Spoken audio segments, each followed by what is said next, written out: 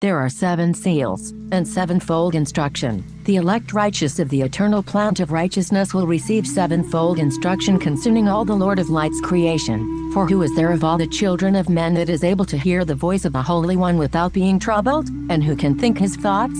And who is there that can behold all the works of heaven? Woe to you who fulminate anathemas which cannot be reversed. Healing shall therefore be far from you because of your sins. On the opening of the 7th seal, there will be silence in heaven about the space of half an hour. In the right hand of him that sits on the throne is a book written within and on the back side, sealed with 7 seals. The Great Spirit will restore sovereignty to the tribes of Native America, and restore their lands. He knows what everyone conceals and what they reveal. He knows what lies within the hearts.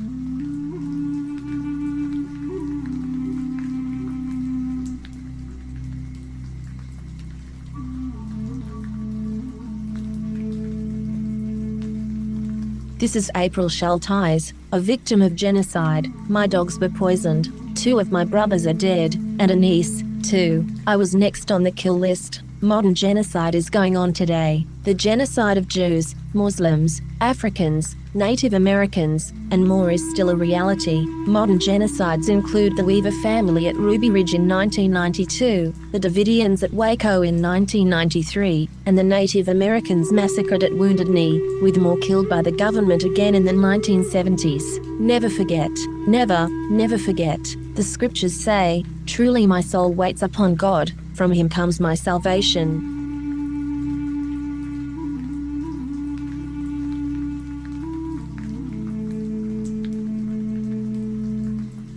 California has innocent Native American blood on its hands. This is April Schulthies. The state of California funded the genocide of Native Americans with millions of dollars, and stole their lands. Why were those lands never returned? In 2019, Governor Newsom talked about healing, but the stolen lands were not returned. California took these lands by genocide. It was mass murder, genocide, and yet California never gave these lands back to the Native Americans to whom they belong.